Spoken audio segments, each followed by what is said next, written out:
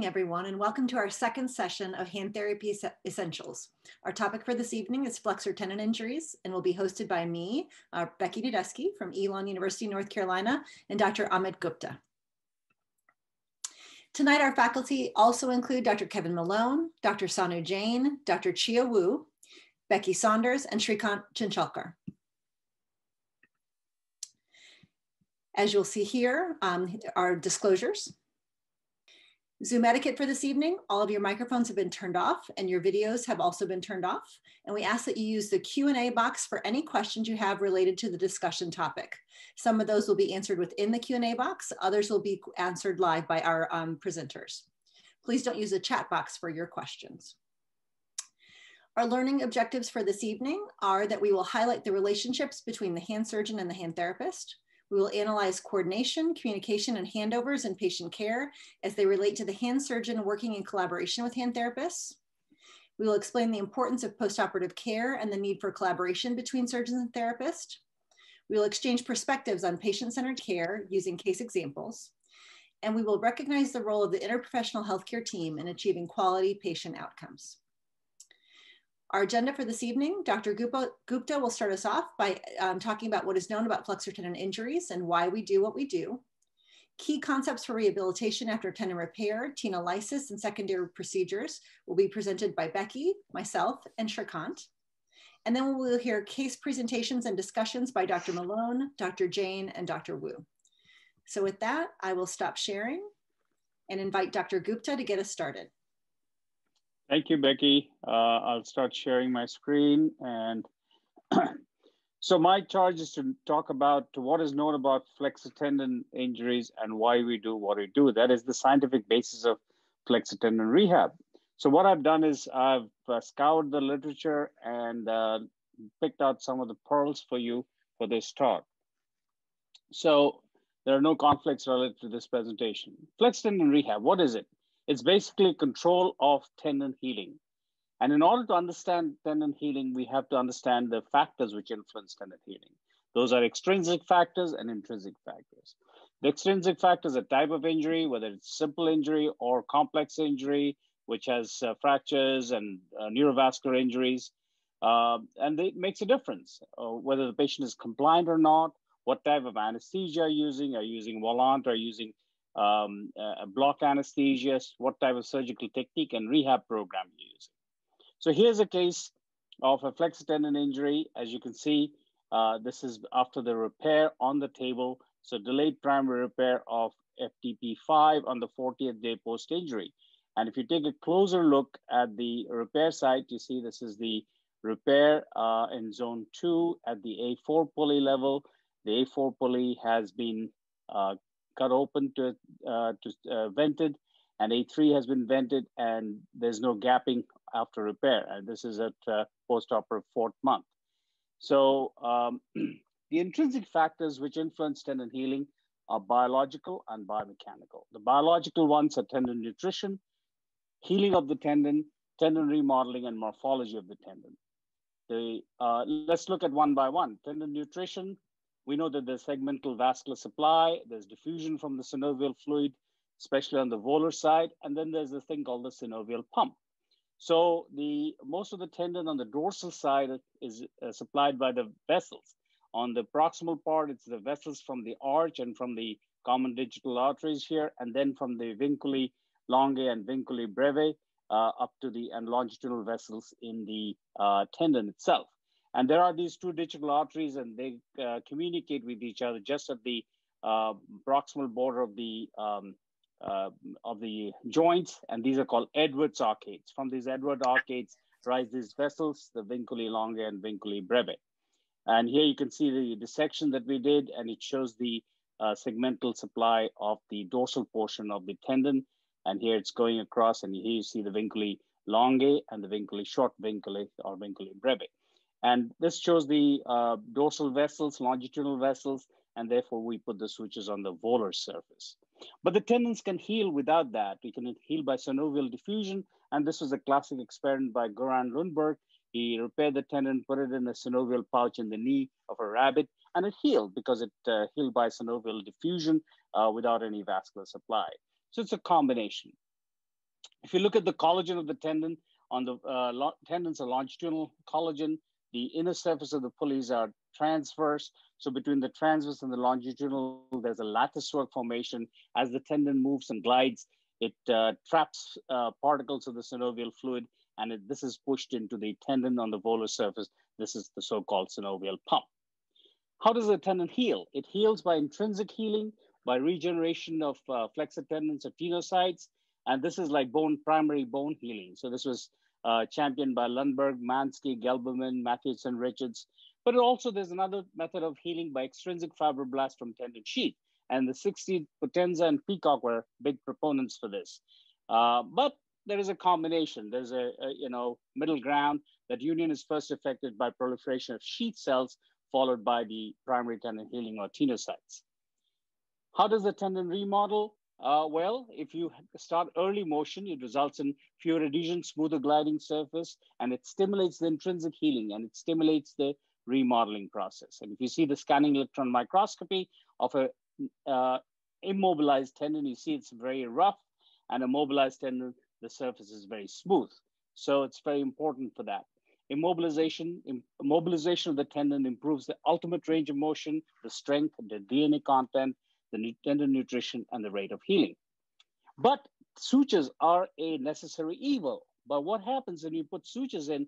There's dramatic cell depletion and cell migration from the site of suture application in these intrasynovial tendon. And this persists for about up to 14 days. And you can see this in this beautiful video from Gus McGrowther. And here he shows that, and he shows the suture placed here, and you see this area of cell depletion. The cells are just going away right after the suture is placed, and this cell depletion persists. And these are all inflammatory cells coming in from the side, and this is what will aid in the proliferative healing process. But you see this yellow part where the cells of the tendons are depleted, and that's why the tendon softens, and therefore you have to take that into account when you talk about the biomechanics of this. Morphology of the tendon, it's important to recognize this. There's softening and swelling of the tendon. There are viscoelastic force of edema, there are adhesions forming, and there are stiff joints and partially open pulleys and bulky repairs. And all these things will affect how your tendon glides. If you have annular pulleys, vascular tissue edema, extensive tethering, joint stiffness, all these things will affect your tendon gliding. And you know that there are tendons are covered with these pulleys. Doyle and Blight showed this. This is A1, A2. There's not a great distinction. Then there's A3, A4, and A5, and then there is cruciate pulleys.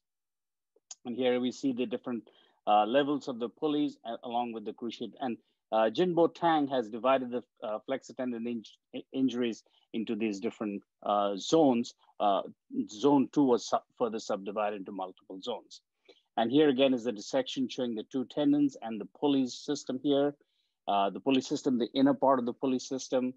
So what you do, you don't do a tight tendon repair, you can bend the pulleys. And my friend, Dr. David Elliott, was the one who showed us this, and now people have taken this up. And when I was training, the dictum was to repair all pulleys so tightly. So we had to repair all the pulleys, but now you can bend the pulleys. You can cut the pulleys, A4, part of A2. And here is a flexor tendon laceration at 2 weeks injury. And here you see that the repair, injury to the A4 level, and the tendon has been pulled in. So the A4 pulley was cut, it's vented.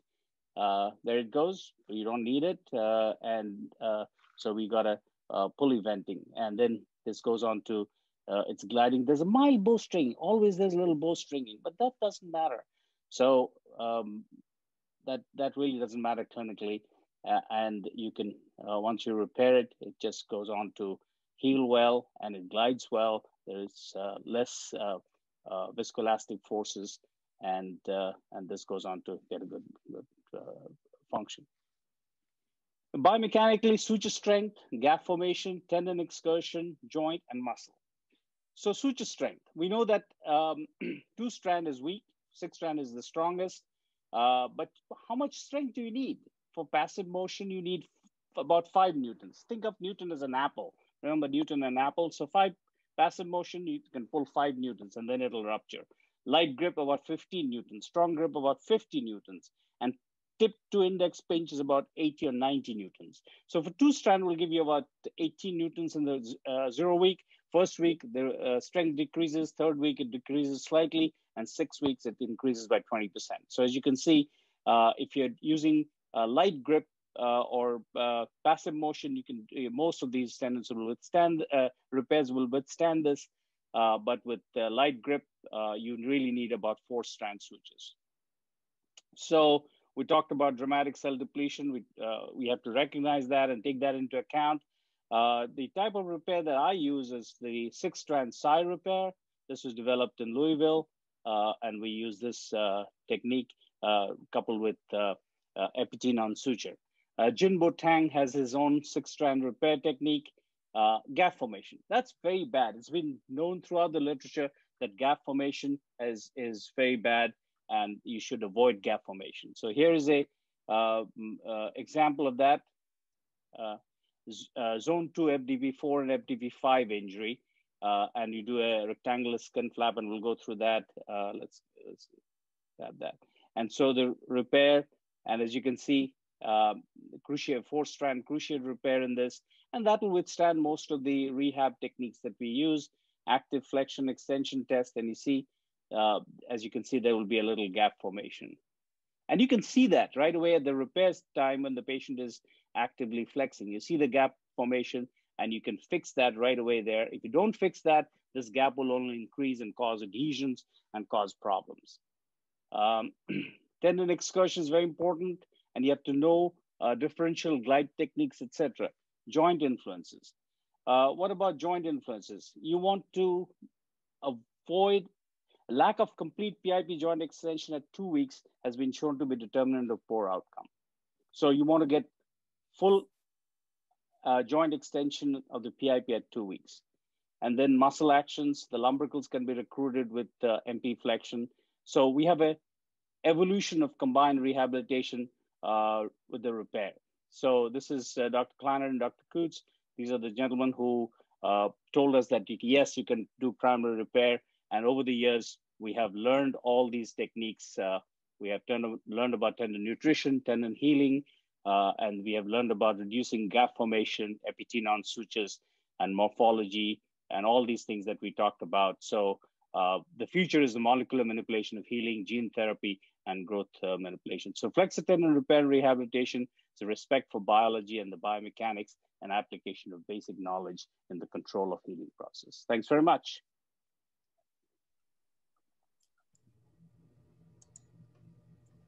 Thank you, Dr. Gupta. At the moment, we don't have any questions. We do encourage participants to please put your questions in the Q&A box. And so with that in mind, I'm going to go ahead and pass the mic over to Becky Saunders, who's going to talk to us about kind of therapeutic principles for primary flexor tendon repair. Becky, if you would turn on your video and share your screen. Okay. Can you hear me now? We sure can. Okay. Greetings from Baltimore. We can't see you. Would you mind turning your video on? Okay, I thought I did, but I'll try again. That's down on the left. All right, got it. Perfect. There we go. Great. Ta-da. Great. Thank you. There we go. So that was an excellent overview of the changes in the evolution of hand surgery. And so I wanted to cover just kind of some key points. One of the things as therapists that we need to know are the zone of injury. You can't always tell by the laceration where the repair is, and what exactly was injured and repaired, because you can have zone 2 laceration and have an intact FTP, so, or an FDS, and you want to, as therapists, we need to be able to know about that, so we know if we're going to be able to teach them isolated, gentle blocking of the FDS to encourage more gliding and not get the two tendons adhered together. So it's great. We need to know the type of repair was done. Tell you the truth, I don't have all the different types of 6 and 4 strand repairs memorized, but what we need to know is how many strands were there. So for most early active motion or true active motion programs, you need a minimum of a 4 strand repair. And the other good thing for us to know is if there are any repairs that are under tension, as well as any associated injuries. Did you have to do any pulley repairs during the surgery or venting to promote gliding? And was the neurovascular bundle intact? So the factors that we look at when determining the type of therapy to program is, of course, the surgeon's preference, but the way the patient presents clinically is really important. So ideally, you want to start within 3 to 5 days post-operatively. The hand has been in a protected orthosis or post-operative dressing and immobilized and elevated so that edema has subsided. And if you can't get them in by that time, at least try to get them in by the first week when possible. The other thing we have to consider too is the patient's ability to cooperate and understand a program. Some patients, generally immobilization is used for 6-year-olds and under, or patients who are not able to cooperate for, it could be physical or psychosocial reasons, but in general, you want to provide some form of early controlled motion so that you don't get a preponderance of adhesion formation. So we have to assess their pain and edema at the first post-operative visit. And, you might have had a referral that said early active motion or true active motion, but if they get to you late and they have sausage fingers and are very painful, it's not a good time to, continue on that vein. And you might have to start first with modified Duran and use modalities to help decrease their pain and edema. And 2 good sources of information for details about these different protocols. Becky Neiduski has a great systematic review with Rhonda Powell on flexor tendon rehab in the 21st century. And there's a lot of detail about different types of protocols in there, as well as Nancy Cannon has a fantastic chapter in the latest edition of Rehab of the Hand. And one pearl I took away from that was she uses a guideline of when you're assessing edema, if there's greater than a 7 millimeter difference in edema between the uninjured digit, then she feels that's too swollen to start with true active, and they do a passive protocol at first initially and then transition them to an active motion protocol. So another important consideration is the length of time from surgery to the presentation in clinic. And this is a question I propose to the surgeons. Maybe they can answer how they feel about it. But when is it too late to start true active motion? I couldn't find anything hard and fast in the literature. And again, with all tendon management, you have to consider all the different factors, the patient's ability to comply, their presentation, and make a decision about how to proceed and what protocol would be best to reach, and also what their goals are. So generally with initial exercises, you want to start with a slow passive flexion to help reduce edema and decrease stiffness, which results in a decrease in the work of flexion. So it's less stressful on the tendon when you do actually start doing some sort of active stress. So you do either a modified Duran with active extension within the limits of their orthosis. And then in general, true active motion programs allow up to 1/2 of an active fist for the first 2 weeks, and then progress to a full fist by 4 weeks. And they're performing it with the wrist in extension, at least 30 degrees. And I think Dr. Lalonde recommends 45 degrees when going for a full fist. And again, I tell patients, it's great. We want you to be able to do a full fist passively, but don't try to do that actively, and don't hold in that position, because it's, the last third of a fist has the greatest amount of stress on the repaired tendons.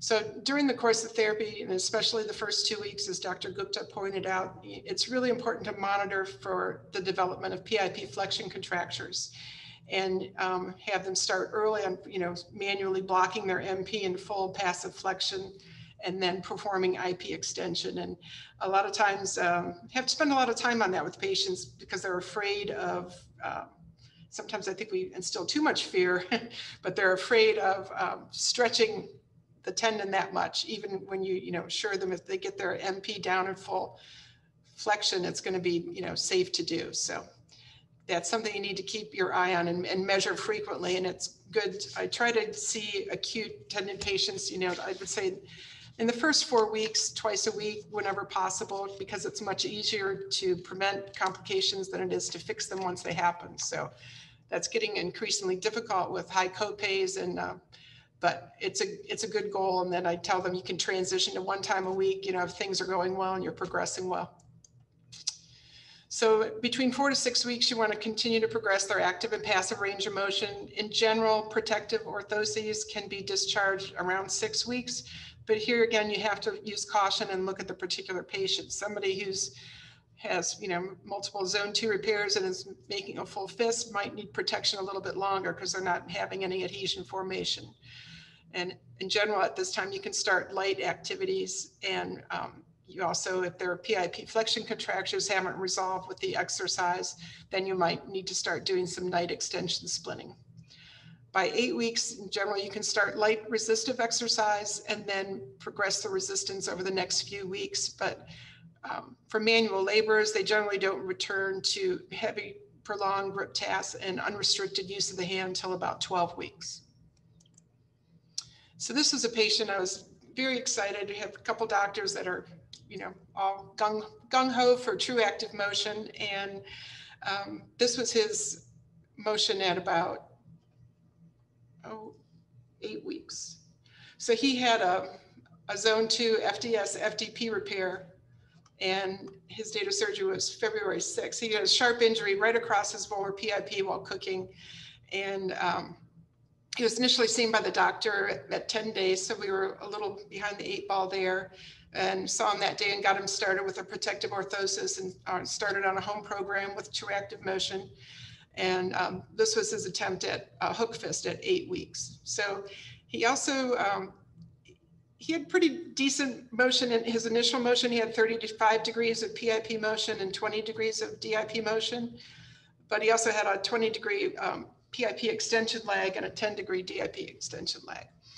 And he also had, I'd like to do a study about this. I'm not a big fan of chromic sutures. I think they prolong the inflammatory response, and that they make it uncomfortable for the patient to do passive range, to do fluid massage and things like that. And that was definitely the case with him. I think at the first visit, I started encouraging him to soak his hand, because he had a lot of eschar too over the incision line, but it was just making him really stiff. So I encouraged him right away to like soak your hand a couple times a day so that dead skin comes off and you'll be more comfortable trying to move it. But one of the problems you might find is that because the IPs are so stiff, they hyperflex at the MP joint. And that was definitely the case with him. So we worked on that. And at 8 weeks, and definitely you don't have to wait that long to do this, but some authors say you can start doing it at, at 5 weeks. Just you want to carefully control the contraction if you do it that early. But we did FES to his FDS. It's really hard to isolate the FDP. And so if I feel like if I stimulate the FDS and we're getting, strong contraction there, it definitely helps improve excursion. So this was part of his therapy in the clinic. He did it for 15 minutes and did 15 minutes of a hook fist, as well as 15 minutes of composite fisting. And now we're at 10 weeks and his hook fist is improving, but he still tends to hyperflex at the MP joint. So I decided, he's encouraging him to use his hand more functionally. His extension lags we managed with his blocked MP flexion extension or exercise during the day, but then I made him a scar mold at night that supported the IPs in an extension. And then to help block that very flexible MP, made a custom MP flexion block orthosis that he used during functional activities. And we started that at about 10 weeks. And again, that would have been nice to maybe start a little bit earlier, but I was concerned about giving him too much resistance since he was going to be using it most of the time during the day. So today I saw him for an eval, and now I can't see my numbers, but you can. So his motion's definitely improving. He's made some nice gains over the past month. He's gained 30 degrees at his PIP, and I think it was like 25 at his DIP, but still has a way to go because he's a propane tank installer, and so that's his dominant hand, and he needs a good, powerful grip. Okay. Thanks so much, Becky. We've got a question for you from the audience. The question from Betty is, what is the advantage of using functional electrical stimulation if a patient is able to actively contract the muscle? They can get a stronger contraction and help pull through the scar tissue. And a lot of times they did just get, especially those patients I referred to, but I didn't mention, somebody who had an injury for 2 weeks and then didn't get it repaired till 2 weeks later, they're going to have more atrophy. They're going to have more disassociation between their brain. And so it can be very helpful with that. And sometimes I've done it with patients just the first time to get them to be able to get a strong contraction, but it definitely helped him, especially doing the blocking exercises while he did it. Becky, what would you say is the earliest that you're comfortable to begin electrical stimulation after a tendon repair? For a contraction, I would, for functional electrical stim, I've done it as early as like 5 weeks, and talk to the surgeon about it based on how they're progressing and how stiff they are.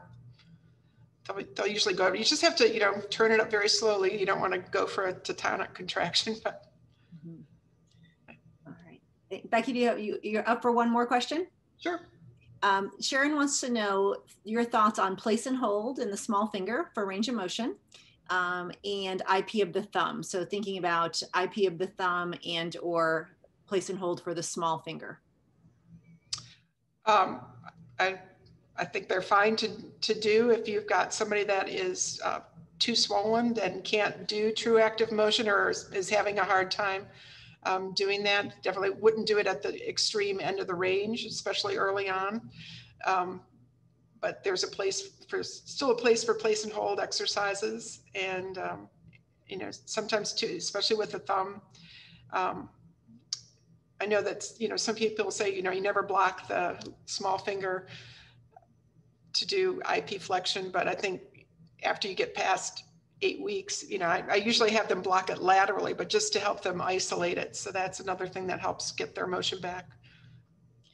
Dr. Gupta, do you have any, I guess, what are your thoughts on the small finger, the size of the tendons? And if you were going to give the therapists any direction in terms of blocking the small finger, do you have any suggestions in that regard?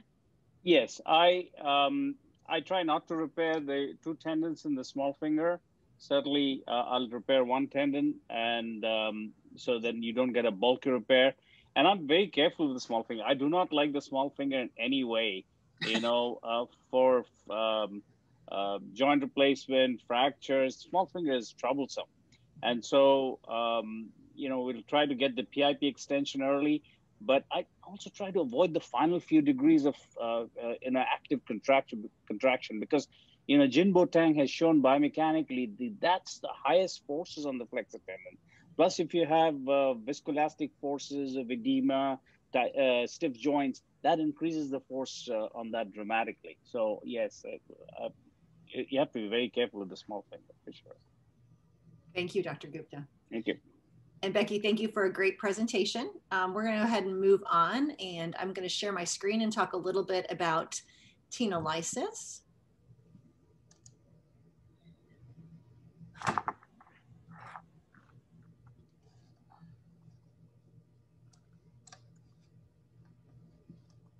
All right, so let's look at some key concept for rehabilitation after tenolysis.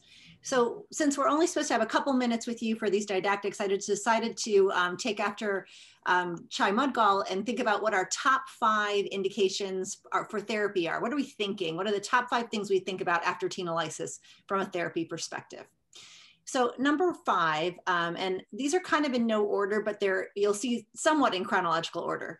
So number 5 would be to maximize passive range of motion before tenolysis. And this may seem obvious, but sometimes I think we get ahead of ourselves and we're so excited about moving forward towards the tenolysis that we're not stopping to make sure that we've maximized passive range. And so if you go back to Dr. Strickland, all the way back to 1985, and I was actually chuckling as I was putting this talk together, because 1985 didn't seem that long ago, a couple days ago, and now it's a long time ago.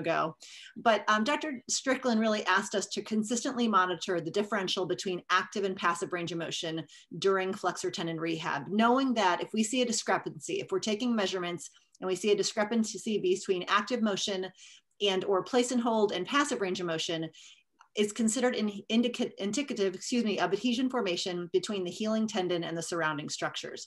And so if you know me and you've been on these calls with me before, you know that I'm really curious about measurement, and that measurement is really going to give us the information we need to do a really great job in therapy. And so during and throughout therapy, really taking good active and comparing them to passive range of motion measurements are going to give you the information you need to understand whether you have tendon adhesions. As you're thinking about that though, then the question is, how do we maximize passive range of motion, and how do we prepare the digit then for the tenolysis? We know that stiff joints will create resistance during post-operative rehab, so we really need to maximize that passive motion prior to tenolysis. And to all the surgeons out there, I'd really encourage you, if you are seeing that patient in your clinic and you feel like their passive range of motion is not maximized, send them back to therapy for a few weeks before that tenolysis to try to really get as much passive range of motion as possible, so that there's less issue during the rehabilitative phase. So as we think about the planning, we definitely want to complete a thorough preoperative assessment, education, and planning with the patient. And so really inviting the patient to sit with us and really understand what the next steps are going to be. And in my opinion, this is absolutely essential for a good outcome of a tenolysis.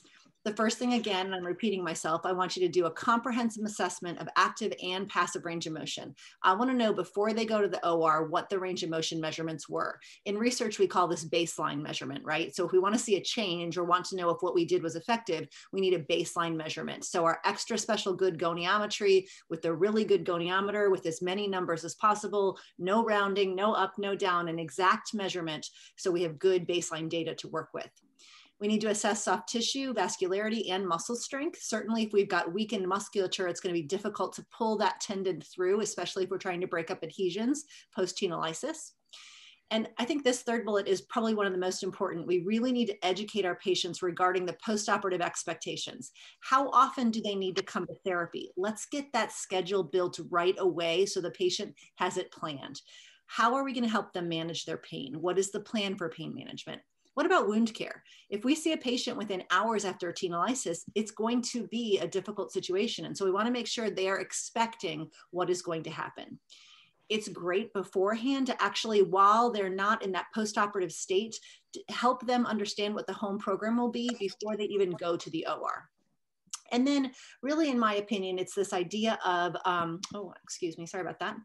Helping them understand the window of opportunity. As I was researching, kind of going back to the literature for this talk, suggestion that 3 weeks is all we've got, that after 3 weeks, you start to see kind of the window closing and the outcomes from tenolysis are going to get worse and worse and worse after 3 weeks. And so if we only have a 3-week window of opportunity, how often are we seeing the patient? How often are they doing their exercises? And are they truly expecting this 3-week intensive therapy experience?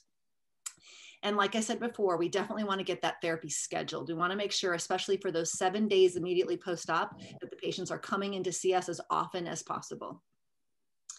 So number 3, what about post-op communication? Well, from the surgeons, I need to know a lot of things. And as a flexor tendon, as someone who loves treating flexor tendons, I need to know a lot from you. If you want me to do my job well, I need to know a lot of information. I need to know how complex the dissection was.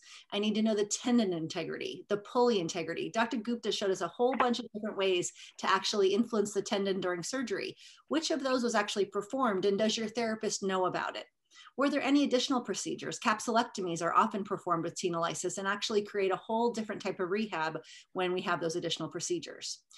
I also want to know if you were able to measure range of motion intraoperatively, both passive and if it was a wide awake procedure, did you actually measure active range of motion? Because again, if I'm using a research mindset, I want to know how much range of motion you accomplished compared to my baseline, and then what I'm going to get in therapy, especially during that first week. I want to initiate therapy within 24 to 36 hours after surgery. In St. Louis, we saw patients hours after surgery, but the problem often happened that we really needed to understand how long they had not eaten prior to their surgery. So a lot of times we actually stopped and said, okay, hold on a minute. I need you to go put food in your stomach. I need you to take some time, get out from under that postoperative anesthesia, because if you start too soon, you're going to have trouble. So you really want to think about, if you're going to see that patient post-op, how soon is it after their surgery and what have they done in between? The other piece of this puzzle from a therapy perspective is the weekends. And so we really want to think about, if you have a tenolysis on a Friday, you've got to have therapists in your clinic on Saturday and Sunday to make sure they're seeing this patient, to make sure we optimize the outcomes of tenolysis. So number 2, this shouldn't surprise you, move it, move it, move it. So we want to do flexion and extension to create both proximal and distal gliding. And I think the moment that I recognized all these nasty extensor lags and things that were driving me crazy in flexor tendon rehab, I realized that we spend a lot of time talking about flexion, the motion of flexion as it relates to the flexor tendons. But flexor tendons do 2 things. They move proximally to create flexion, and they move distally to allow extension. And so we want to make sure that the patient knows that we want them to create both motions. I want them to create flexion and extension hourly, including composite wrist and digit motion, differential excursion, and blocking exercises. And it was interesting, I did find a study by Debbie Schwartz that found that there was no significant difference with the use of a CPM. And so that kind of continuous passive motion machine that costs a lot of money and is kind of an extra trouble for your patient really did not prove any significant differences. Of course, we're going to do edema and scar management, and we're going to splint the patient if needed into an extended position between exercises. And we know that especially for the PIP and DIP extension is a closed pack position. So it's very safe to put that PIP and DIP in extension. The MP is better served in a flex position to maintain its closed pack position and the length of the ligaments, but PIP and DIP are safe to immobilize in extension. And finally, number 1, don't get there in the first place. And so this for me, when I think about tenolysis, and I know people don't like when I say it, but I feel like sometimes tenolysis is a failure, that we have not done our job as therapists in the early phases after flexor tendon repair. And there are a lot of reasons why we can't do the job we want to do in the early phase. And I will chalk those up to many different factors. But what we do know is that if we see our patients early and often after a flexor tendon repair, we should never need a tenolysis. If we do our job well, we collect data well, and we begin with the true active flexion that Becky was referring to. And with that, I will wrap up this talk and I will stop sharing my screen. And I will go ahead, and I don't see any questions in the Q&A, so I'm going to pass the microphone to Shrikant Chinchalkar, and he's going to talk to us about secondary procedures.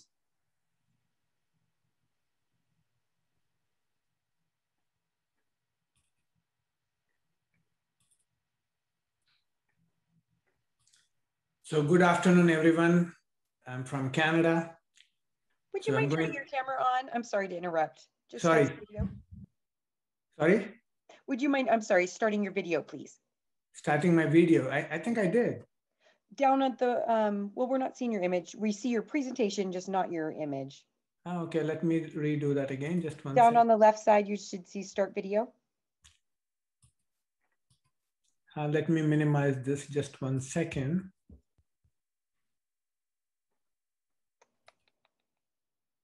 Okay, there you go. Perfect. Thank you so much. So I'm glad that I'm visible. I'm too short in terms of height. So anyway, so I'm glad I'm visible now. So good afternoon from Canada. My talk is on 2-stage flexor tendon graft. We know that this is a salvage procedure. Patients have already gone through a lot. Primary repair, failure, maybe tenolysis, tendon ruptures, maybe infection. So there are many reasons why these patients require various procedures, and then they end up having a salvage procedure. So around the salvage procedure, of course, we know that the first step is to do a silastic rod implant. And there may be some associated procedure along with the installation of the silastic rod in the finger. It's quite likely that the PIP joint releases need to be done. It's quite possible that the surgeon need to consider how the bed is underneath, and they may have to do some release of the collateral or accessory, not collateral, but accessory collateral ligament. And maybe it's quite likely that the surgeon may need to do some amount of volar plate release. And after stage 1, then the patient is scheduled after about 3 to 4 months, maybe 6 months, depending on the situation. And then the second stage procedure is performed. So as a therapist, we want to make sure that everything works right this time. And it's quite likely that these patients may end up having finger stiffness, maybe tendon adhesion, maybe another failure, which we don't want to happen. So this is one of the my old study, which is an incomplete study I was doing with Dr. Robert McFarlane, who was a grandfather or a hand surgery grandfather in Canada.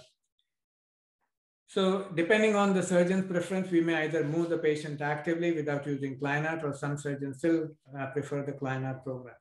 However, it is very important for the surgeons to share all the procedures that they have done along with stage 1 as well as in stage 2. So looking at what happens mechanically. So we know that when you take away the flexor tendons, there are various mechanical changes that occur as a result of finger not having flexor tendons on the volar side. We know that because of loss of flexors, there is a paradoxical extension of the PIP joint. And this paradoxical extension is as a result of excessive unbalanced forces of EDC and lumbrical acting at the PIP joint. So that means that the PIP joint is starting to have a tendency to go into hyperextension, especially it will be a lot more profound if the accessory collateral ligament and volar plate is released to some degree. Then later on in stage 1, the initiation of PIP joint hyperextension is likely to happen and may become profound gradually over time in stage 1. And since these patients are in therapy, once we know all the details, we can possibly put the PIP joint in slight flexion, maybe at 10 degrees of flexion, so that we can induce 10 degree of PIP joint flexion contracture that will work like an internal splint. And then this consequence of having PIP joint going into hyperextension can be minimized. And later on, when the second stage tendon reconstruction is done, the intensity of extensor load will increase in stage 1 if already PIP joint is not supported in stage 1. So as we start to move the profundus tendon, profundus or the graft, the tendon graft that is usually installed in a place of profundus, as we start to activate profundus tendon, then the load at the PIP joint further magnifies, causing a swan neck tendency. So we'll look at the biomechanics of one tendon, 3 joint system. So here we have the tendon graft, the one which you see in the pink. So PIP joint still has an unopposed extensor force that is continuously acting, but as you start to activate the flexor determined profundus, or that is the graft, the lumbrical origin, if it is present, is pulling the tendon proximally. And as the lumbrical is pulled more proximally along with the tendinous force, which is coming proximally during activation of profundus tendon, then it increases the load on the PIP joint. And this increased vector on the PIP joint further causes PIP joint to go in hyperextension. So looking at this, then we drew a vector analysis. We drew a number of vectors in order for us to understand why does the swan neck deformity occurs, especially in stage 2 tendon reconstruction. So as the flexor determined profundus pulls the DIP joint in flexion, there's an increased load on the extensor side. So intrinsic load increases the PIP joint, causing the PIP joint to hyperextend. This in turn assists and pulls the middle phalanx further in hyperextension. Whereas throughout this motion, the DIP joint remains as a fulcrum. And then patients will end up having a swan neck deformity. So in order to understand this abnormal mechanics sequentially, we put our fluoroscopy unit as well as the video camera, and we analyze this frame by frame to understand the mechanics that the patients normally observe. So here you can very well see that patient is initiating flexion. The DIP joint flexes first, PIP joint goes in hyperextension, and of course, MCP joint flexes. So upon activation, I'm repeating this again and again because we need to understand this biomechanics so that we want to make sure that this surgery, the salvage surgery, becomes successful eventually. So looking at this, once you activate the profundus tendon or tendon graft, DIP joint flexes, the lumbrical pull is pulled more proximally, and combined forces of these two causes middle phalanx to ride in hyperextension. And as the pull of the flexus increases over time, your MCP joint starts to flex and PIP joint starts to hyperextend. So if we understand this biomechanics clearly, we can take certain steps right from the beginning in order to avoid hyperextension tendency at the PIP joint and flexion of the DIP joint, and so that we can avoid the swan neck tendency of these fingers. So continuation of this process over time will cause triangular ligament contraction. The reason being that is the lateral bands are held way above the dorsal axis or axis of the joint rotation, especially at the PIP joint. And because of the migration of lateral bands dorsal to the anatomical axis of rotation, it is going to cause prevention of PIP joint flexion. So this is something that we must understand in order for these patients not to have this abnormal mechanics as they are going through the rehab process. So looking at the mechanics, we know that you may attempt passive flexion, active hold, or place and hold. And the moment you let go the passive flexion force at the middle phalanx, the finger will abruptly go into hyperextension. And this is typically shown as lumbrical plus sign. And especially you'll see that when you have a reduced excursion of flexor tendon, you'll have hyperflexion of the metacarpophalangeal. And as it is, our fourth and the fifth metacarpophalangeal joints have a natural tendency to hyperflex due to the joint architecture. And therefore, loss of motion in one finger, in addition to this phenomena, they're going to have a quadriga effect. And this is another complication that is likely to be seen, especially with two-stage flexor tendon reconstruction. So pathomechanics, especially we covered a lot. So MCP joint hyperflexion, secondary swan neck deformity, and of course, we looked at number of cases where swan neck deformity is likely to be present. For example, if you take superficialis off from the ring finger for opponent's plasty, that finger will definitely have a swan neck tendency. But if you have an ulnar nerve palsy and you have taken superficialis off for tendon transfers, then in this situation, you don't have an ulnar nerve palsy. Sorry, you don't have a swan neck deformity. So this truly suggests that the intrinsics, especially the lumbrical as well as intraosseous muscle, are the culprits that produces swan neck tendency. So then what is the answer? What answer do we have? So the answer we have is to block the DIP joint and allow the excursion of the tendon graft acting at the PIP joint. So we simulated this DIP joint splinting. And of course, we identified that by blocking the DIP joint, the PIP joint flexion starts to improve. So that's one of the answers.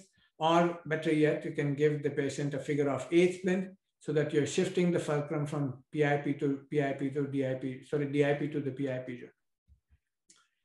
So if the patients have hyperflexion tendency, you may have a flexion block, as you can see right here. And eventually you're going to maximize excursion of the tendon. And as the excursion of the tendon increases, you have resolved hyperflexion of the metacarpophalangeal joint. And on top of that, you have provided these patients with maximal flexion of the PIP and DIP. So from hand therapy point of view, the solution is providing these patients with the DIP joint blocking splint to increase tendon excursion or graft excursion of the PIP joint. Figure of 8 splint to counterbalance extensor force and shift of fulcrum. And or induce 10 to 15 degrees of DIP joint flexion contracture to increase mechanical advantage of the PIP joint so that you are providing these patients with an internal splint produced by the volar contracture. So there is a lesser tendency of these patients or no tendency of these patients to go into a swan neck deformity. From surgical point of view, if the patients have a strong lumbrical sign or lumbrical plus phenomena, then it's better for these patients to have a lumbrical release in stage 1. And we know that since FDS is taken off and you can use FDS lip to provide a tenodesis, the PIP joint, so that the PIP joint, the FDS lip, is held in slight flexion and it will work an internal splint. An excessive amount of DIP joint flexion can be minimized by fusing the DIP joint, or better yet, in order to prevent these patients from going through failure after failure. Patients may be better off having flexor digitum superficialis finger with DIP joint tenodesis or arthrodesis. So in conclusion, two-stage flexor tendon graft reconstruction is a salvage procedure. Patients have already gone through a number of procedures before this. So it's very important for us to understand the tendon biomechanics so that we don't want to have another failure in our hands. So the patients have especially minimal sonic tendency as a result of this understanding of the biomechanics that I have presented. Thank you.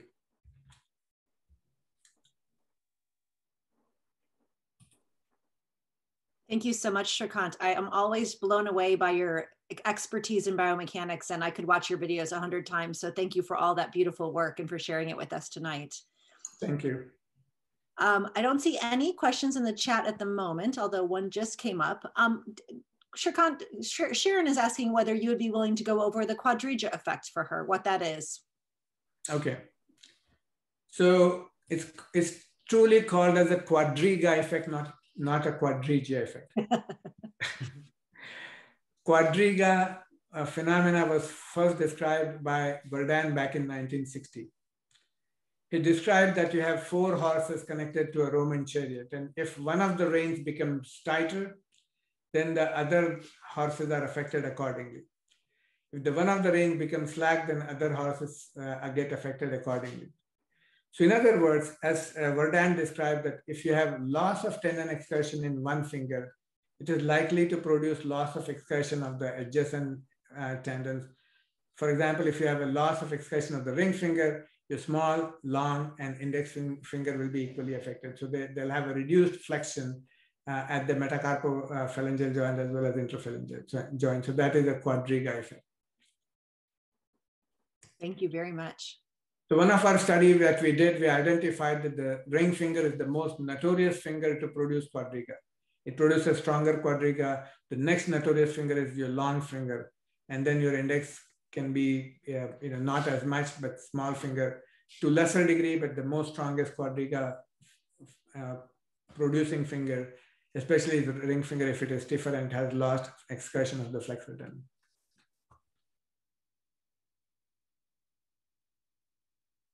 Okay, seeing no additional questions, I'm going to go ahead and ask Dr. Malone to present our first case.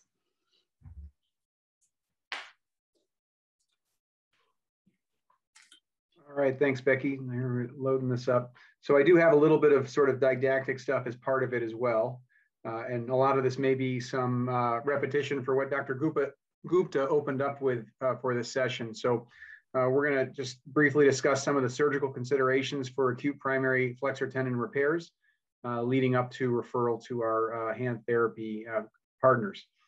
So we're going to outline here, look at patient evaluation when they come into the office or the emergency department, a little bit about their relevant anatomy and biomechanics, and then some of the key components of our surgical management of these patients. So in general, this is a relatively uncommon injury, but it can have a variable outcome, which is very much impacted by the mechanism of injury, whether there are associated fractures of the phalanges, soft tissue defects, certainly the timing of presentation and how quickly we can get these patients into the operating room and then also into therapy is going to have a big role in the outcomes, surgical technique, and then how compliant these patients are with their therapy program, and post-operative restrictions are going to have a big impact on their outcomes. Complications are relatively common, but not all complications are going to require secondary surgeries that have been discussed previously. Most commonly, flexor tendon lacerations occur as a result of a sharp injury, penetrating injury with the finger flexed. And this results in a tendon injury at a different level than the skin injury, which is demonstrated here on this diagram. So usually it's a hand wrapped around something sharp, as on the left here. In a central picture, you can see when the finger is then extended, how far distal the distal stump of that intact or the ruptured tendon is. And so that's going to play a role certainly in our surgical exposure. Neurovascular injuries, injuries to the common digital, or excuse me, the digital arteries and digital nerves can be accompanied with these and need to be evaluated and treated. Crushing mechanisms are going to result in a much larger zone of injury. And these patients, because of this mechanism, are going to have a much higher propensity to develop adhesions, contamination, wound infection, and poor outcomes. So a sharp injury through a narrow zone of injury is certainly preferable for surgeons and patients. Dr. Kleinert initially identified the different zones of flexor tendons. Dr. Gupta talked about the subdivision into smaller distributions. Most of our attention is given to zone 2 injuries, which are from the initiation of the flexor tendon sheath out to the insertion of the A2 pulley, which were historically considered no man's land because of the poor outcomes until we gained a little bit more knowledge about the anatomy, mechanics, and vascularity of the tendons in this layer, in this part of the hand. Flexor tendons are composed of primarily type 1 collagen and tenocytes, which are then bundled into fascicles and covered by an adventitial layer, which provides a smooth, frictionless surface for gliding within the tendon sheath and gliding relative to each other for FTP and FDS independent excursion. The inner surface of the sheath, as Dr. Gupta pointed out, also has this gliding adventitial surface, which plays a big role not only in the frictionless environment for tendon excursion, but in the effusion effusion of the synovial fluid for nourishment. And again, the tendon sheaths are divided into more stout annular pulleys and more flimsy cruciate pulleys over the joint levels, and the cruciate pulleys collapse during finger flexion, resulting in our more stout annular ligaments approximating each other in terminal finger flexion. The FDS tendons arise in the forearm from a common muscle belly, but are able to act independently, whereas the FTP tendons have a less ability for independent tendon action. At the entrance of the A1 pulley, the FDS is typically more volar, and then the FDS will wrap around the FTP to become in a more deep position at about the mid portion of the proximal phalanx. And then the FTP will continue out within the pulley sheath all the way out to the base of the distal phalanx. The FTP is our primary flexor, how we initiate flexion, and then FDS and our intrinsics are oftentimes engaged for more power grip. Dr. Gupta did point out the vincular supply for vascularity, and again, to reinforce that these enter the tendons on the dorsal surface of the tendon, and that's the reason that we want to keep our our suture material more volarly so that we are creating less potential tissue ischemia. There are additional vascular insertions onto the tendons at the bony insertion interface. And we know that there is a relative avascular zone directly under the A2 and under the A4 pulley, which can have an impact on healing. With adequate pulley venting, this may be diminished, but that's where you might see attritional tendon ruptures without laceration directly under those pulleys because of the increased pressure. In terms of getting these patients into the operating room, we want to get them in relatively quickly. Within a week is great. As you get outside of a week, I know Dr. Gupta showed that case that he repaired at 40 days after injury without having to really go proximal in the palm to find that tendon. The outcomes from delayed treatment are really not quite as good and very difficult to predict. In terms of exposure, there's a variety of different surgical approaches that have been described in order to get adequate exposure, identify and manage any associated neurovascular injuries. And then, as mentioned, the pulley venting for exposure of the tendon injury and tendon repair is so important. Because many of these patients are holding a tight fist when the injury occurs with complete injury, that tendon, the proximal stumps of the FTP and FDS tendon can retract all the way up into the palm and may require more extensive approaches or secondary incisions in the palm to identify, retrieve, and then deliver the tendons back out into the surgical field of the fingers. We certainly want to be very atraumatic when we're managing the tendons and the tendon sheath. We want to limit how much we're going to debride to avoid over-shortening, which could result in conditions like quadriga. And if we have tissue loss, we can address that at times with myotendinous lengthening in the forearm to get better repair without significant tightening. There is some debate as to whether both tendons should be repaired in the flexor tendon sheath. There is certainly evidence that creating a FTP-only finger can result in good outcomes, or perhaps resecting a slip of the FDS to minimize the bulk of the repair underneath the A2 pulley is an option. Obviously, we want to repair our digital nerves and or digital arteries if those are identified. Dr. Jimbo Tang identified really and changed the paradigm for how we address our pulleys. Forever we were told to preserve our A2 and A4 pulleys and everything else can sort of be ignored.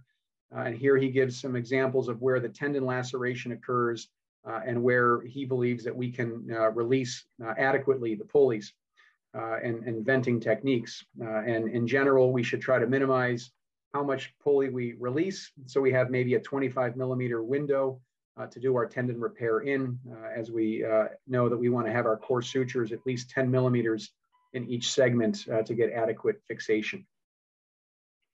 So here's a case example that I have borrowed from Dr. Rizzo. And you can see here, in the operating room, loss of flexion cascade of the ring finger. You can see that traumatic wound in the midline over the base of the proximal phalanx, just distal to the MP joint flexion crease. Here is the exposure. You can see the ulnar digital nerve here on the lower part of our wound. Here's our tendon laceration, or excuse me, our sheath laceration. But you can see, as is very common, that the distal portion of the tendon is distal to the sheath injury because of the degree of flexion at the time of the injury occurring. Here we have retrieved the tendons. We have opened up the tendon sheath to expose the distal aspects of the tendons. And then our goal is to deliver the proximal tendons out to the distal aspects of the tendons. Here in the background is our A2 pulley, which is left intact. The tendons have been retrieved and are now sitting superficial to the A2 pulley as they are I first identified and tagged. Core sutures are placed within the FTP and FDS tendons initially, and these sutures then can be used to help shuttle the tendons through the pulley system, which is demonstrated here.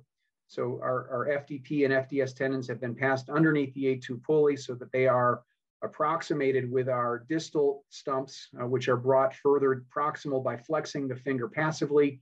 And then this syringe needle passing through the A2 pulley, holding the tendons there so that they don't retract further, can make our tendon repair much easier.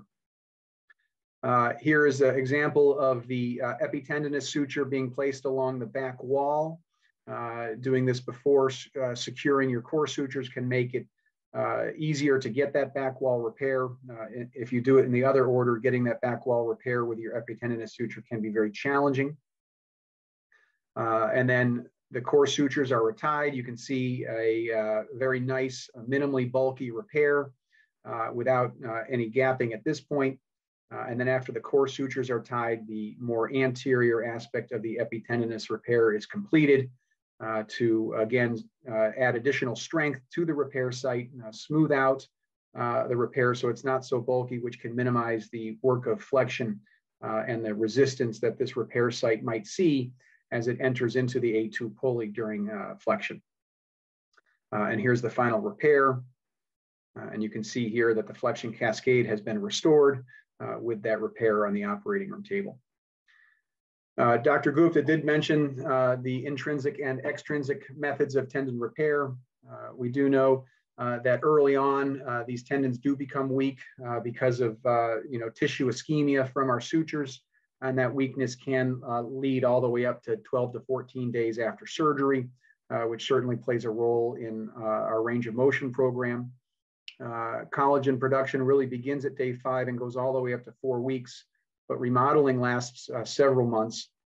And during that time, we are still fairly protective of our tendon repair. We prefer more intrinsic healing, which is going to provide that more smoother surface that Dr. Gupta showed on his images. More extrinsic healing is likely going to result into greater adhesions and stiffness and can be impacted by, again, the mechanism of injury and more traumatic healing of the tissues during surgery repair, and also delayed initiation of mobilization. So early protected active motion seems to favor more intrinsic healing and less adhesions. And again, other factors that are going to promote more extrinsic healing are crushing mechanism, more traumatic tendon healing, and then for those tendons that do retract all the way up into the palm, that occurs with vincula disruption. And so these tendons are going to require more extrinsic healing in that situation. So after we've fixed them up, sent them home, now it's off to get them to you all. So I'll turn over to you. Thanks.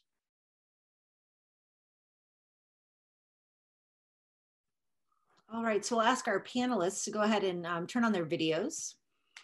And Becky, Shrikant, does anybody want to take a stab at what you're going to do first?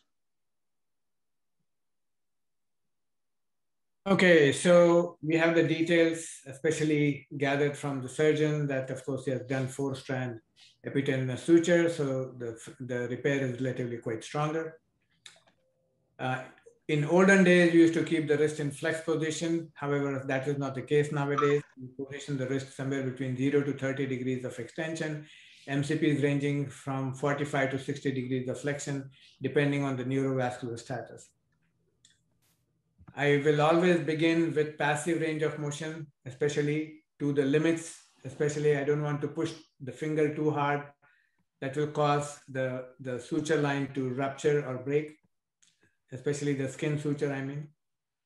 So once I've done about, say, 15 to 20 reps of passive PIP joint flexion, active extension, I'll encourage patients to do that because we know, as you said, that the tendon needs to glide proximally, tendon needs to glide distally. So especially when you're applying, when you're asking the person to passively flex and actively extend the finger, you're already facilitating the tendon to go distally. And then I'll recommend that the patient hold 3 fingers, especially right at the distal palmar crease. And I'll encourage the patient to flex the finger to the topmost finger and slide the finger in a valley between index and long. That will be my routine. I'll recommend him to do the passive range and active flexion to 3-finger distance 4 to 5 times during the day.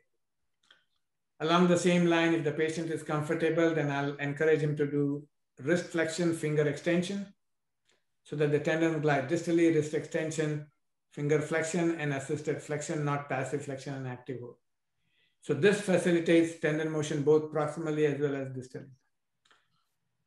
So Savage as well as Amadio has shown that this motion, especially when you bring the wrist in extension, there's a greater differential tendon gliding between FDS and FDP. And usually what happens is the tendon adhesions usually form between in the area where there is the least amount of tendon motion between these 2 tendons. So right from the beginning, we want to have these tendons moving away from each other, the suture line moving away from each other, and getting the tendon gliding over time. Second week, they'll do 2-finger distance, third week, 1-finger distance, and finally to the distal palmar crease. And then afterwards, I'll encourage them to perform finger extension with wrist in neutral, wrist in maybe 15 degrees or 30 degrees of extension, and gradually go into greater extension with the wrist and finger extension over time until they have gained full amount of motion. So this will be my take on the management on the. Yeah, thank you very much. I'm glad you emphasized the importance of the wrist motion and using the tenodesis effect of the wrist in getting differential glide between FDS and FDP. Right. In the olden days, we used to immobilize the wrist, and especially we started off with flexion of the wrist. But if you look at your own wrist, if you keep the wrist in flexion, your work of flexion increases tremendously. And if you keep your wrist in slight extension, your finger motion becomes much easier. So keeping the wrist in extension, in fact, moving the wrist is very important. So they have this Manchester splint, which allows the wrist motion, which was actually derived from the Indianapolis concept of getting some wrist motion incorporated in this splint itself. Right. The reason I said that 3-finger distance is because, there's a consistent linear distance that the patients are flexing their fingers to. So the concept of moving the fingers by 50%, patients may not exactly know what 50% is all about. They may put excessive force on the tendons when they are trying to flex and the fingers are already swollen. Dr. Gupta, I would add to that, I didn't do a good job of lifting it up in my talk on that last slide, but there is a beautiful open source paper by Don Lalonde and Amanda Higgins, which is the St. John protocol, which incorporates the wrist in an extended position in the early postoperative phase with partial active range of motion and moves towards the Manchester short splint. And so I think the the St. John protocol does a really beautiful job of incorporating literature, in my opinion, from the 1970s all the way through today, and really a progressive protocol that includes very safe, true active flexion. And it's in PRS Global Open, so anybody on this call tonight can get to that document open source, and there's videos embedded in the article. So I strongly encourage people to try to find that and take a look at Dr. Lalonde's work, because I think it's a great protocol for people to be thinking about. Becky, did you want to add anything, or Dr. Mudgal, did you have anything to add? I just wanted to add that, to remember to make sure that they're working on getting full IP extension. And frequently they'll need to do that blocking exercise where they maximally flex their MPs within the orthosis if they're doing their exercises that way, or out of it with their wrist extension, and work on full IP extension. And, and definitely try to get that within the first few weeks, or it just gets tougher. I'm glad you emphasized that, because the literature has consistently shown that if you don't get full PIP extension by 2 weeks, your results become much inferior. So right. we try very hard to get the PIP extended right away.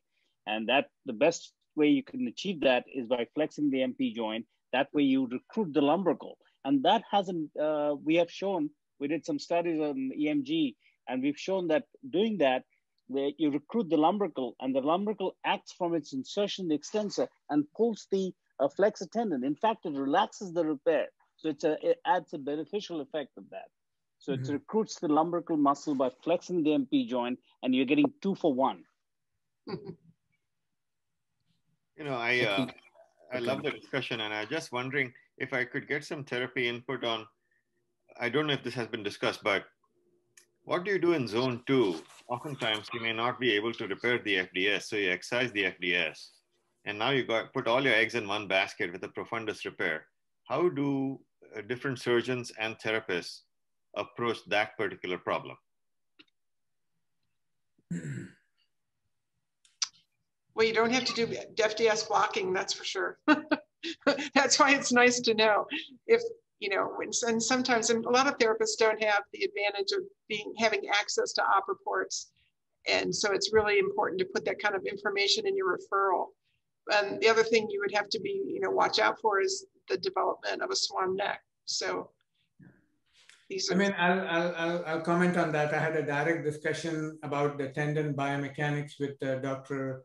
Tubiana when we met in Bologna, Italy, back in, I think, before 95, somewhere around there. So I asked him a question that I hear some different description about the mechanism of finger flexion. I heard that people say that DIP joint flexes first, and then PIP joint and an MCP joint follows through. He said, not really. He explained to me that, even though both flexor detorum profundus and superficialis are acting together, superficialis being stronger will initiate PIP joint motion first.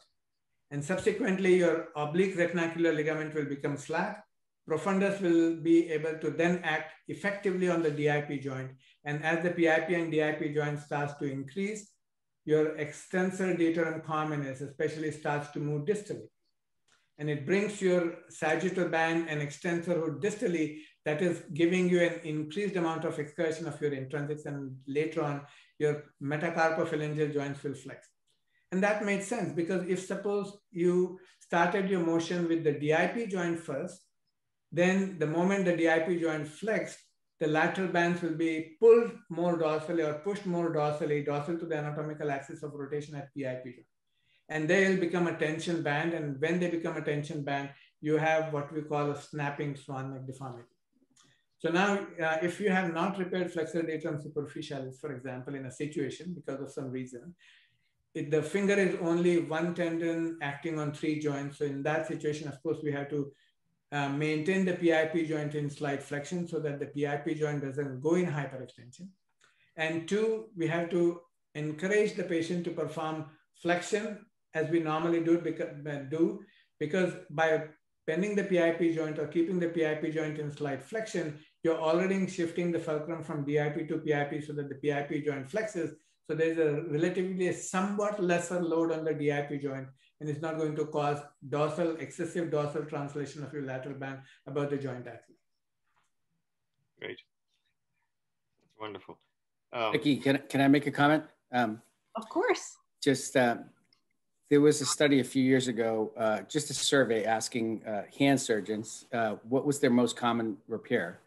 And despite all of these very strong repairs with early active protocols, the most common one was modified Kessler 2-strand repair, which is not strong enough for early active motion. And it's very important to associate the repair type with the therapy. And communication is really critical when it comes to that. You've emphasized that. That's incredibly important. And the other point is that functional splints imply function. And so, like Amit mentioned, you know, the wrist extension, tenodesis splints they're great, but the more you allow patients to move, the more they can potentially do. And so a 4-strand repair is strong enough to allow for active motion, but it's not strong enough to allow for use. And so from a hand surgeon standpoint, if you ask the question, what is worse, a tendon adhesion or a tendon rupture?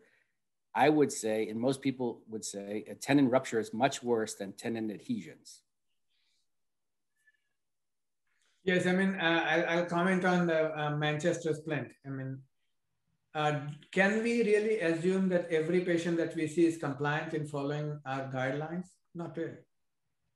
And if at all the person, for example, loses the balance or they're given that freedom of using their hand, their likelihood of academically is fine. I mean, you're just giving them a short splint, but truly speaking, in a functional sort of environment, if they're using their hand aggressively, they're having greater amount of wrist extension. And if suppose they're grabbing or grasping an object, then they're likely of causing the rupture. So I would rather prevent the ruptures than, you know, them having to go through all the scenario that we talked about.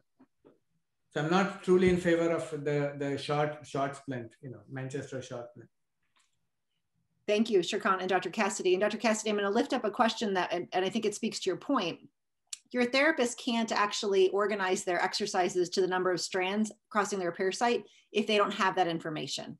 And so we have a lot of good literature that helps us as therapists know how to modulate our exercise programs based on the number of strands crossing the repair site. As Dr. Gupta presented, we've got a lot of information in grams and in newtons, and we know how much force all of our exercises produce.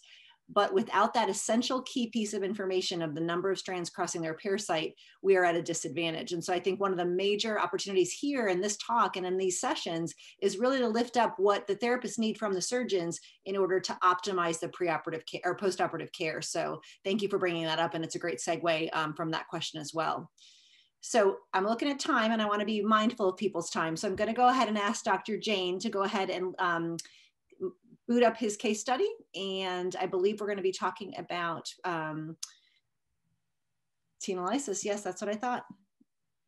Awesome. Thanks. Can you hear me okay? Yes. We sure can. Thanks, Becky. So I'm going to jump right into a case here. Becky gave such a great overview of salient points to be aware of for tenolysis. And rather than putting something very simple, what about a combined injury where you have more than just a flexor tendon involved? Because the flexor tendon is still part of a significant portion of this rehabilitation. So I had this young gentleman who had this dorsal table saw injury that went all the way down to the palmar skin. So basically everything down short of the skin. If it cut through the skin, it would have been a complete hand amputation. So we did what we needed to do and fix this in the operating room.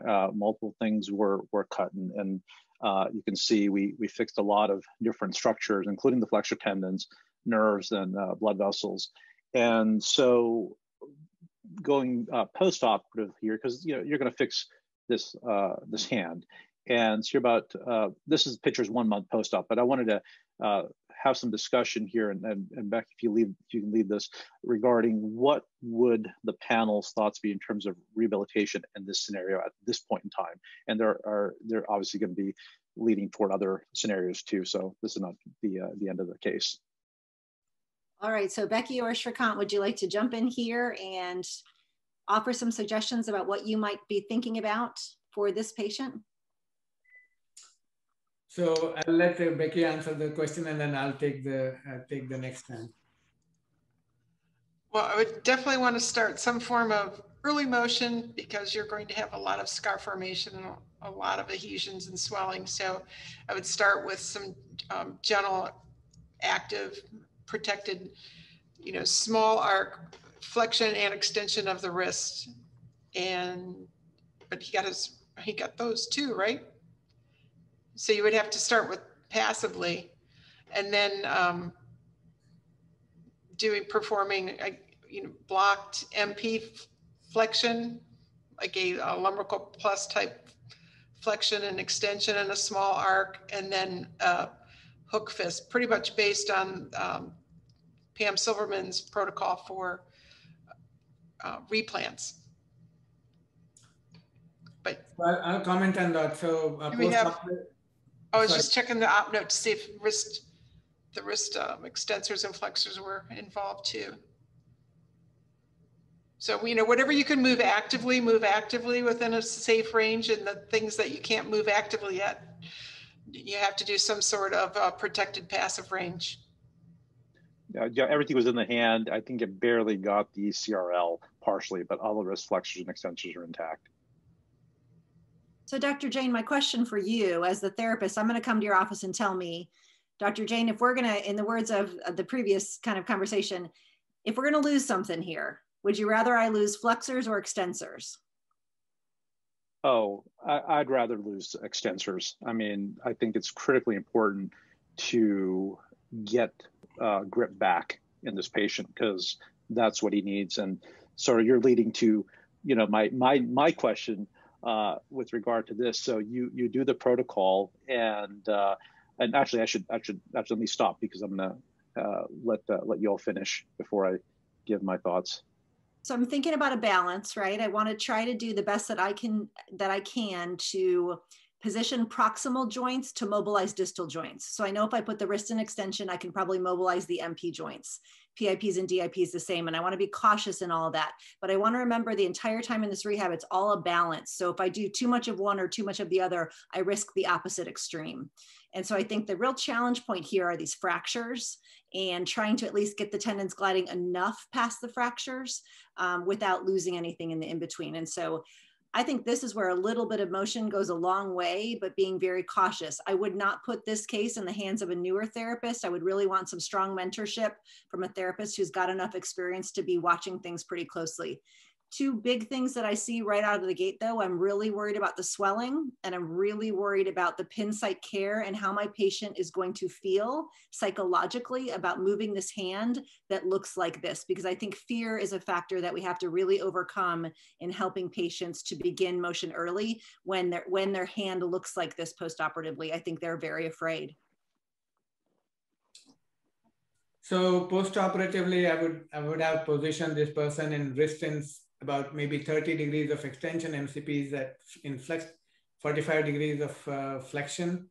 And then I would encourage him to perform forearm rotation, especially for a reason, because if your forearm is in a pronated position, then your volar radioulnar ligament is going to be taut or tight. Secondly, your flexor muscles that are originating from the medial epicondyle are slack, so they become tight, and then forearm rotation becomes challenging. So post-operatively, I'll encourage him to perform forearm rotation. That is the beginning, the start of therapy to start off with. And then later on, especially about 10-day mark, then I'll encourage him to perform wrist flexion, finger extension, short arc only, wrist extension, finger flexion. And especially if you look at the PIP joints are in flex position, so their likelihood of developing PIP joint flexion contracture. So I should have positioned them, I should position them in PIP joint in neutral position. And then they can hold the fingers, especially at the metacarpophalangeal joint, and perform about 30 degrees of PIP joint flexion and extension, 30 degrees of flexion and extension at the PIP joint. And especially you can imagine that your intrinsics are also traumatized, especially being there. So eventually these patients are likely of going into an intrinsic negative hand. So this is something which I would be concerned about in later stages of his rehab.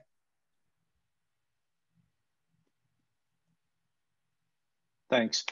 So this patient developed some contracture at the MP joints as well as the PIP joints, as you can see. This is early on, but even later on, and also had extrinsic tightness. And had also limited ability to really make a fist. And so therefore, you're in the scenario, what would you address first, the flexors or extensors? And what would be your timing be from the initial surgery? I want flexors first, and I would love to see this person within 3 to 4 days post-op.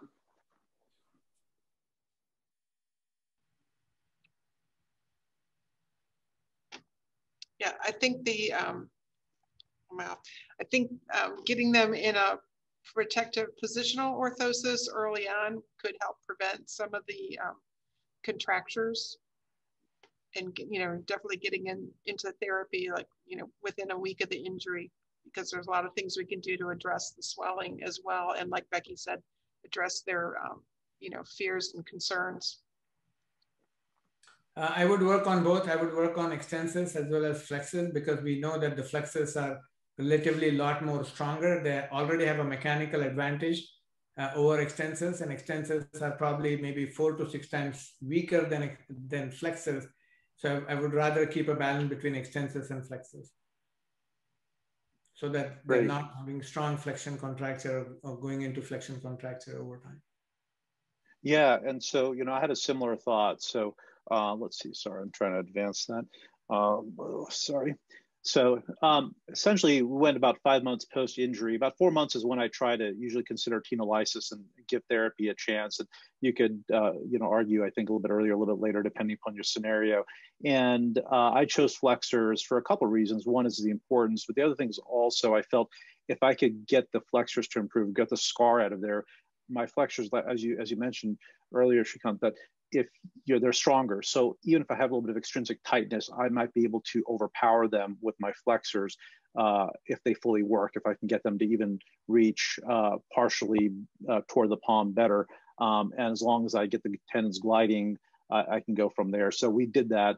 And so I think one of the key things I want to bring to everybody's attention is there's these great tenolysis blades that I like using.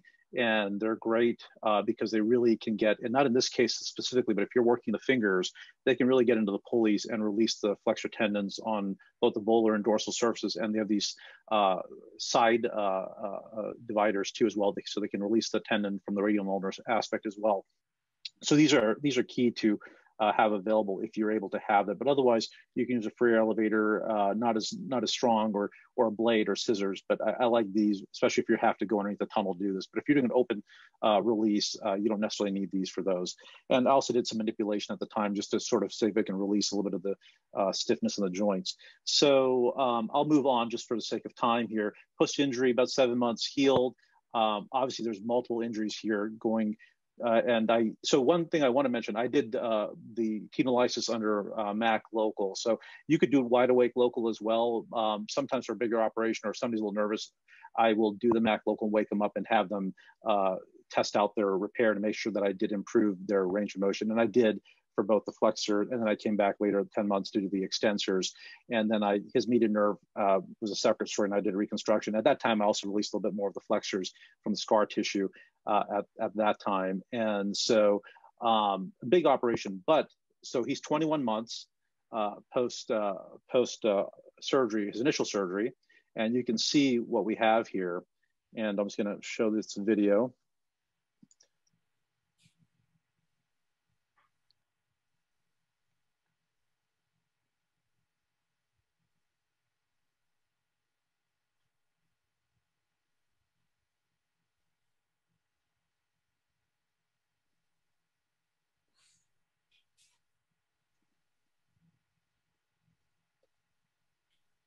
That's impressive. I was going to say, Dr. Jane, you've got some really good therapists there at the Ohio State University. Yes, we do.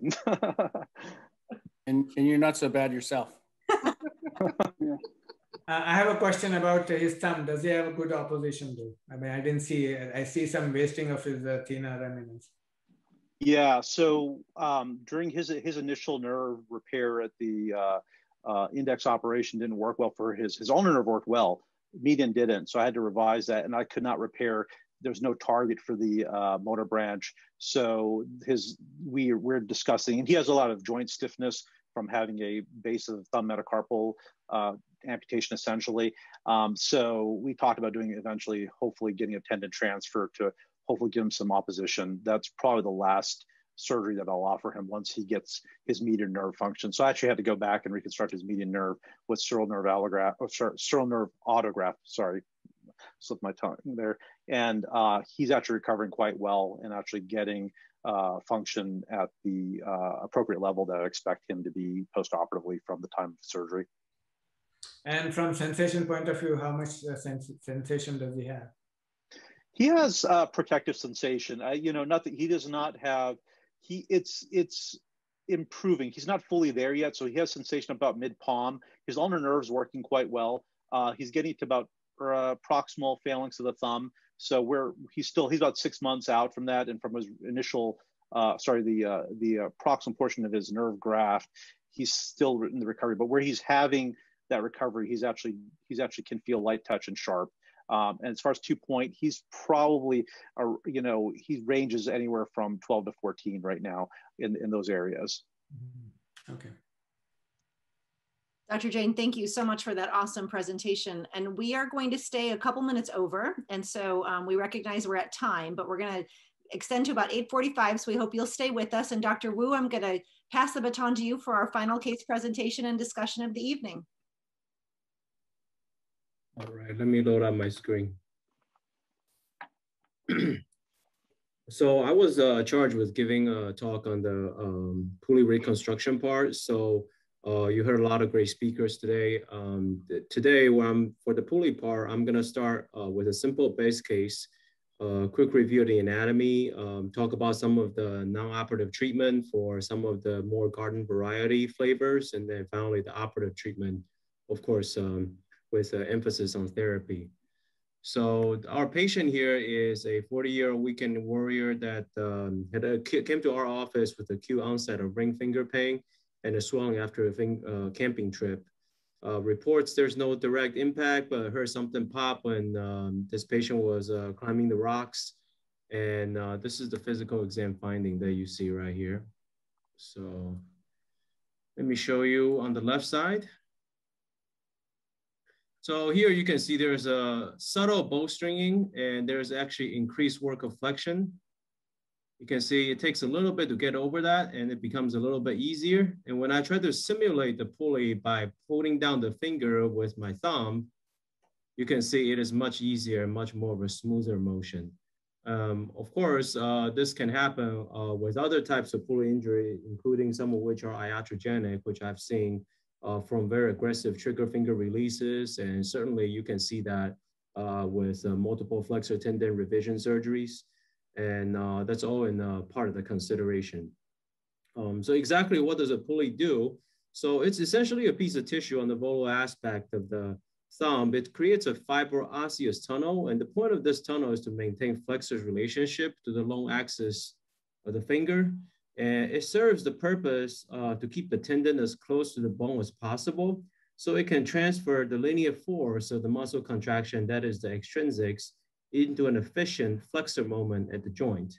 So because of this, if the pulley is disrupted, I think it makes sense for us to think that the distance between the tendon and the bone will increase, which is exactly what we see in the case of bowstringing. However, in the setting of pulley injuries, oftentimes, especially for those that are spraying or partial rupture, you don't actually always clinically see bowstringing. What they typically come to the clinic presenting is more likely patients complaining of loss of power in their grip, reduced range of motion. For the really chronic cases, they can actually present with fixed flexion contracture. So there's actually a lot of symptoms the patient will come in masquerading when the really underlying cause is the bowstringing. As you can see in the picture right here, there's increased distance between the tendon and the bone itself. And sometimes it can be more subtle than you think for this reason. So if there's any question that's not clear based on your history and physical exam finding, one thing that you can do is consider either an ultrasound or MRI. There's literature support for its use in terms of diagnosis. Generally speaking, this is a study by Dr. Shuffle. The tendon and bone distance, if it's greater than 2 millimeters, as you can see in the MRI images here, that's considered an injury to the pulley. And generally speaking, you can classify these into 4 grades. So grade 1 is pulley strain, no increase in tendon bone distance. These are typically treated non-operatively. Grade 2 is a complete rupture of the A4 and or partial rupture of the A2, which can also be treated non-operatively. As you go up to grade 3 and 4, not surprisingly, they tend to be more operative driven. So specifically, grade 3 is complete rupture of A2, and grade 4 is multiple tendon ruptures. So for the simple grade 1 and grade 2s, the strain and the partial ruptures, just wanted to turn it over to our expert therapist to see, when you see these patients in clinic, do you have any recommendations? How do you approach these when you first see them referred to your clinic?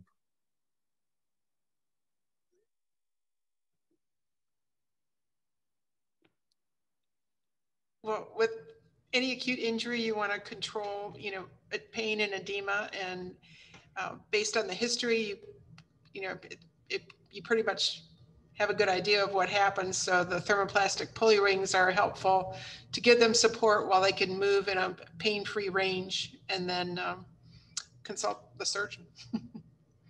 How long are you going to try conservative management before you go on to doing, something more definitive?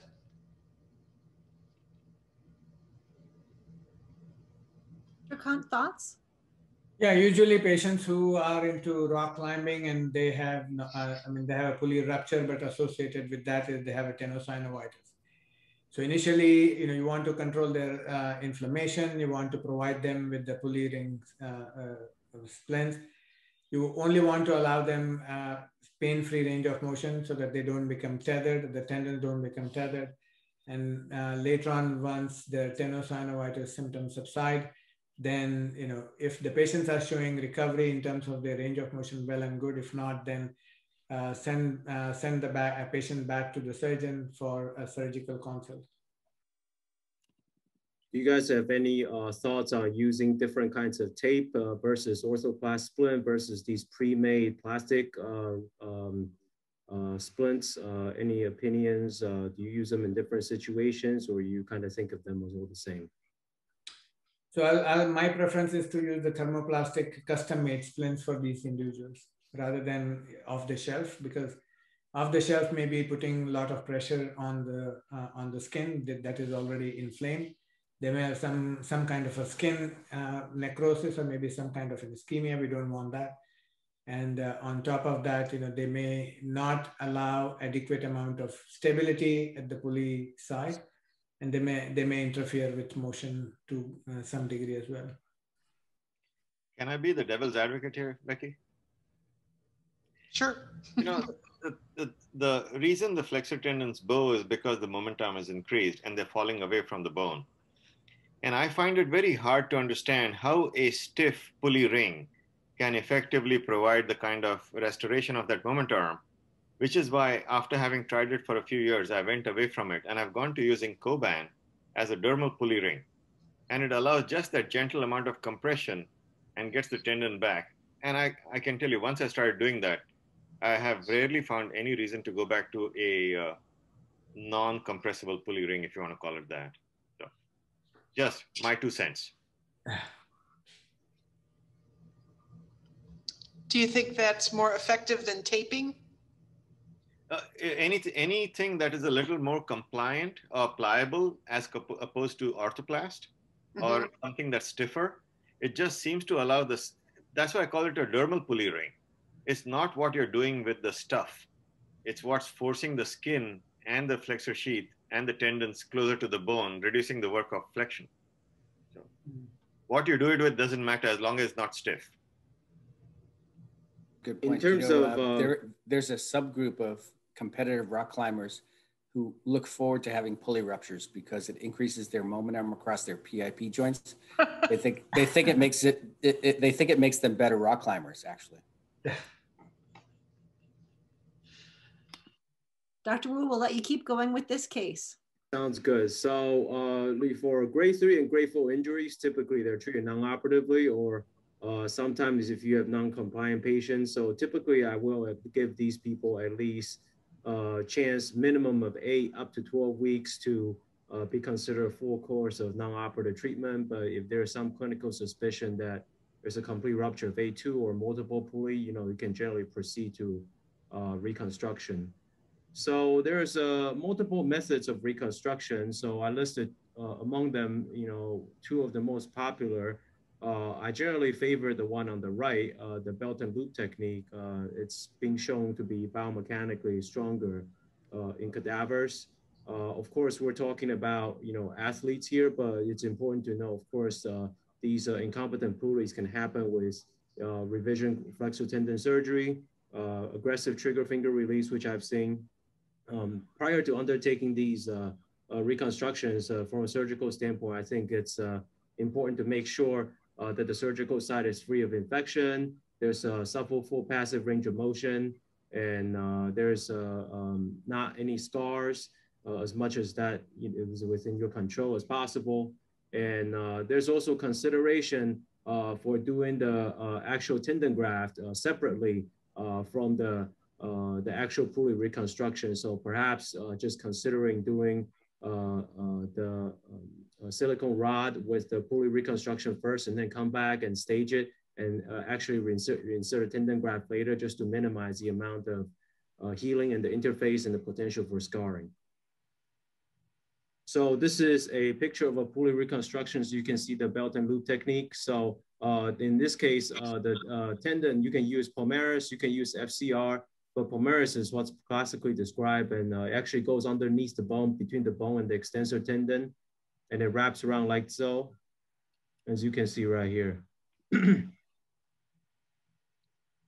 So as far as post-operative rehab, is there any modifications our therapists would do differently in the setting of a pulley reconstruction? Any recommendations that you would consider for a typical two-stage reconstruction?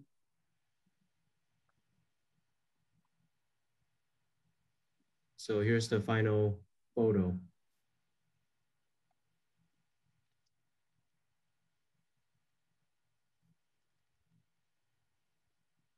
So as far as, you know, the kind of protocol that, you know, of the ones that I've done, that I've seen, I recommend, if I feel good about my pulley reconstruction, I typically will begin gentle active range of motion pretty quickly in the setting of isolated pulley reconstruction, not mentioning, you know, not unless I'm doing something else for flexor tendon too.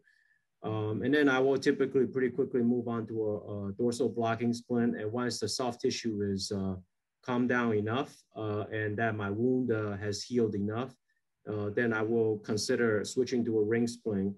And then eventually, once I feel comfortable that the pulley has healed properly, and then I will do some sort of supportive taping up to 3 months is the way that I've approached it.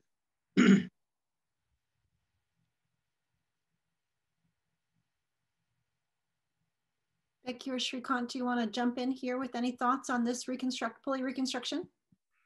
I definitely think you want to, you know, do some form of early motion so you don't have one big scarred mess, and that helps also to control the edema and pain. How much, I'm not sure how much flexion you would allow, or if you would want them to be doing a hook fist where you got more excursion right under that reconstruction. So I don't know if there's any, if you have any recommendations about that based on your construct. So, I mean, can I comment on this, please? Sure. Okay. So after surgery, maybe after 24 to 48 hours, I'll begin with wrist tenodesis. So wrist flexion, finger extension, wrist extension, finger flexion. So if you look at the load transference on the pulley is only when you're performing active flexion of your fingers. So the load starts to distribute, for example, where the pulley is reconstructed. So you don't want excessive flexor tendon force exerting on the pulley that have been reconstructed. So this is the most safest method of getting the tendons gliding. This not only works on gliding of the tendons distally, but also proximally when you're bringing the wrist in extension and performing flexion. So it's only when you're asking the person to flex the finger, there'll be a load transference, and you don't want the pulley reconstruction to fail. So I'll begin that X number of times during the day, maybe 15 to 20 reps every 2 hours during waking periods. They'll be given a splint that will hold the wrist in extension, MCPs in flex position, IPs in neutral so that they don't develop any flexion contracture. And then you can go on to having the active tendon load with the pulley, ring pulley, or as Chai suggested that maybe they should be given co-band wrap and range of motion gradually, increasing the amount of motion at the PIP and DIP joint. So we know that short arc of motion will definitely put shorter amount of stress at the pulley reconstruction. So you can begin with maybe starting off with 30 degrees arc of motion at PIP and DIP joint and gradually increasing by 15 degrees on a weekly basis. Dr. Kant, thank you very much for that. And Dr. Wu, thank you for the great cases and for really helping us think about kind of pulley reconstruction in the context of flexor tendon rehabilitation, repair and rehabilitation. With that, Dr. Wu, if you would stop sharing your screen, and we are going to wrap things up for the evening. I just want to give great gratitude to all of you that have stayed with us for the extra 16 minutes so far, and to all of our great presenters and our faculty. Some take-home messages from our talks tonight. We know that successful repair and rehabilitation of flexor tendon injuries requires comprehensive understanding and respect for biology and biomechanical principles. And what a great talk to start us off by Dr. Gupta.